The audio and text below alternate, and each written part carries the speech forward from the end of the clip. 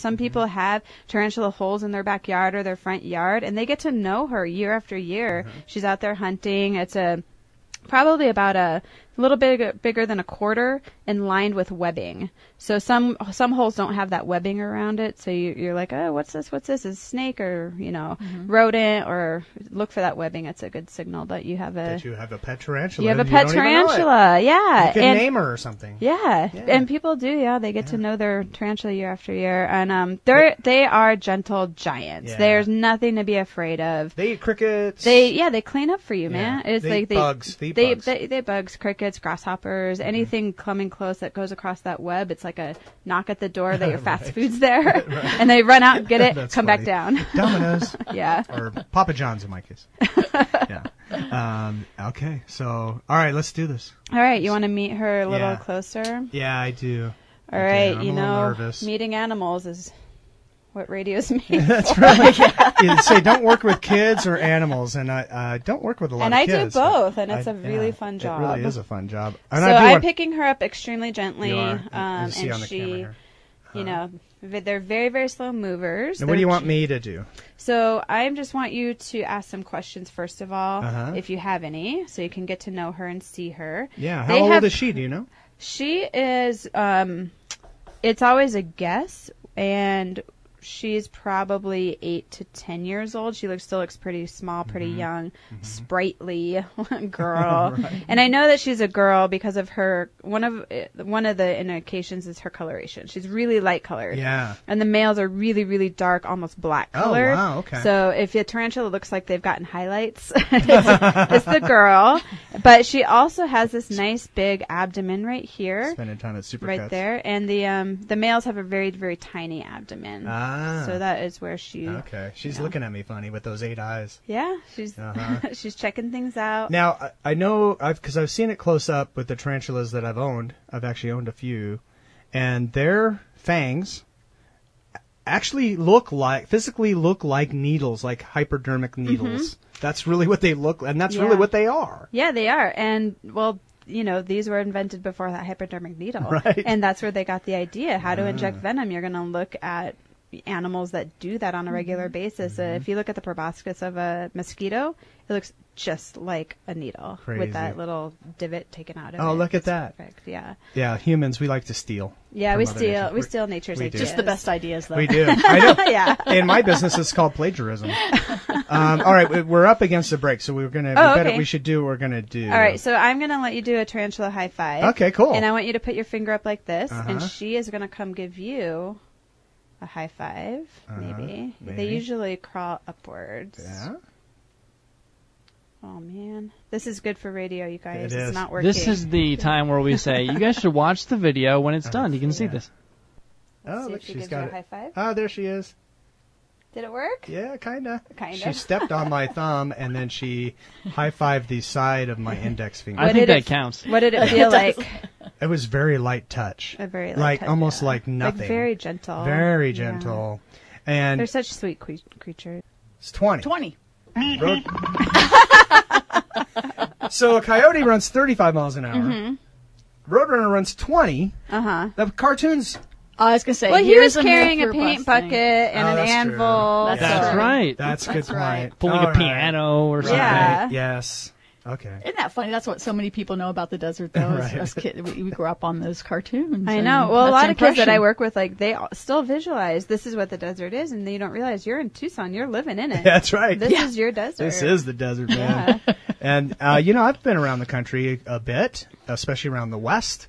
And this is the coolest desert. The Sonoran Desert's the coolest. You mean most awesome, or do you mean temperature? Most awesome. Okay. Yeah.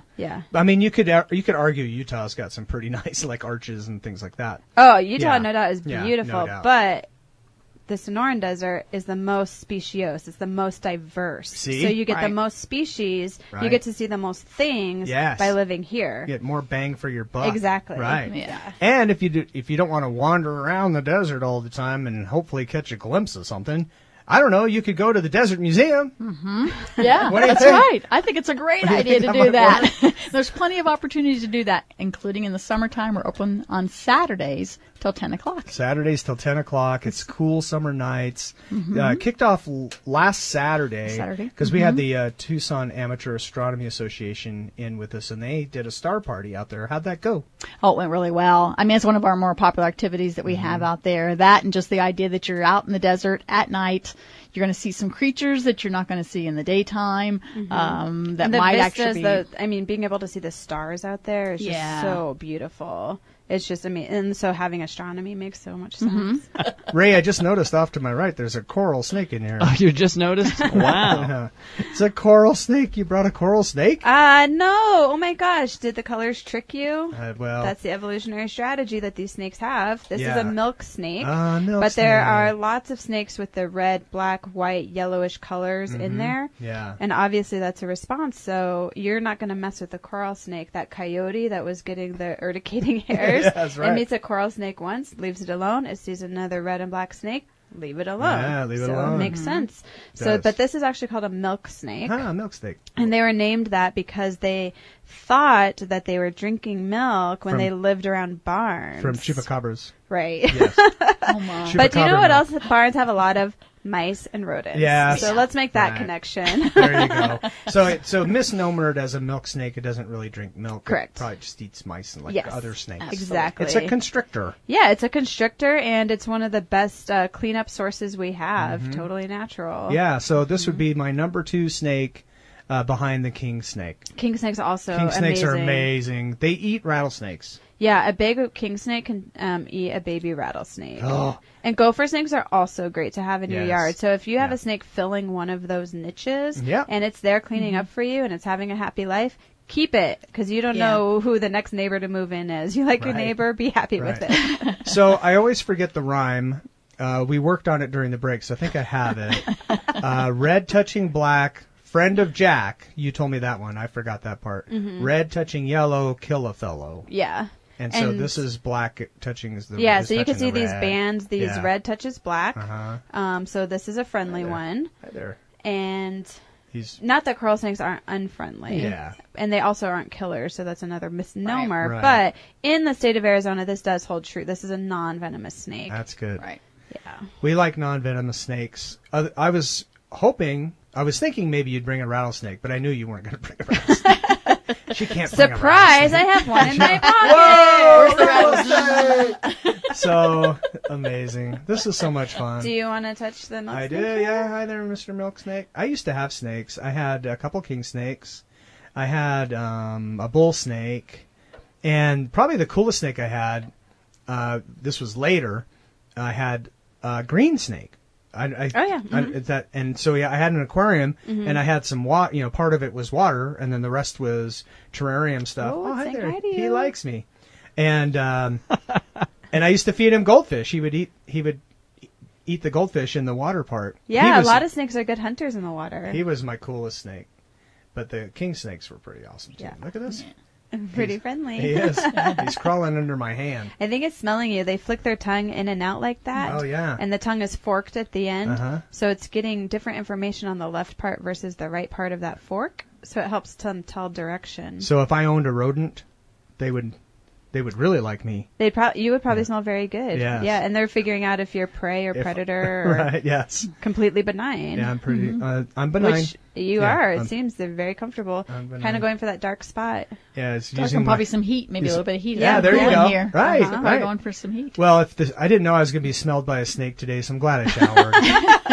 So glad. Almost out of deodorant, but that. Well, now it's it your turn worked to smell out. the snake. Yeah. Oh, great. Always fun, you guys. We didn't even get to. I'll give you one more minute. Sorry, Chris. Chris just called in. He's our next segment. But I'll give you one more minute. Okay. the education stuff that you do. Where do you go? What do you do? How do you do We it? do a lot of outreach. So you call the Desert Museum, you're a teacher, you're a community member, you can get on our website and you can look for outreach education. And we have vans. They're really well marked because there are animals all over them on the outside. And we will pack up some. We will come to your school. We'll do a really fun, engaging educational show. And if you are a teacher and you said, well, I'd rather do a field trip to the Desert Museum, you can add on experiences like that as well. Oh, right. So we are all over the community, or we have classrooms there, and, pick your own package. Okay. And if you have a radio show, they'll bring us. We'll come to you, too. Come to you, snake, tarantula, whatever you want. All right, Betsy, Catherine, desertmuseum.org. Thank you both so much. Thanks so much for having us. Appreciate it. Cool summer nights. Saturday nights starting last week, so going all through the summer out there at the Desert Museum.